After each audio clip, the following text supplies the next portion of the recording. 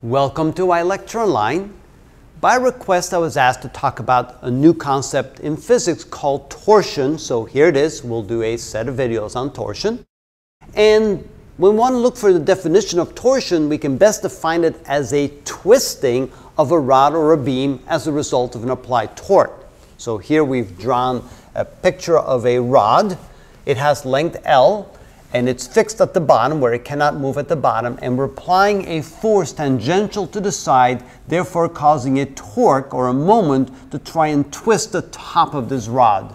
The amount of twisting at the top here, denoted by the angle theta, is defined as the amount of the twisting, and the angle theta is called the twist angle or the angle of twist. The amount of that angle depends on four things. So here we have the equation. We can see that the angle theta, which is typically expressed in radians, is equal to the torque times the length of the rod divided by g times j. And we'll talk about those two constants in just a moment. So the moment is simply the product of the force applied times the distance r to the point of rotation at the center, which is r, that distance right here.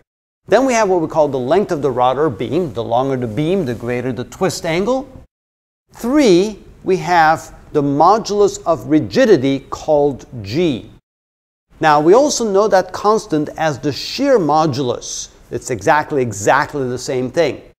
And it really depends upon the strength of the material. For something really strong, the number is very high. For something that's not as strong, the number is lower.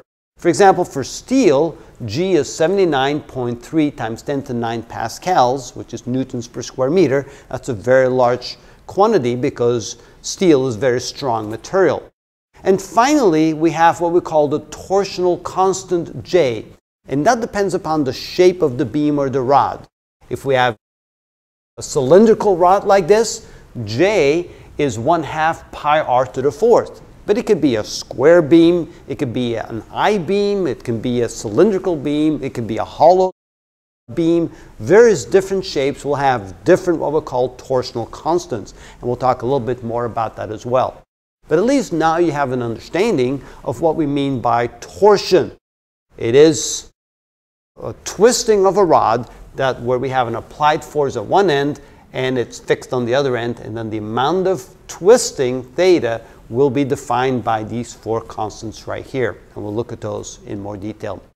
That's what we mean by torsion.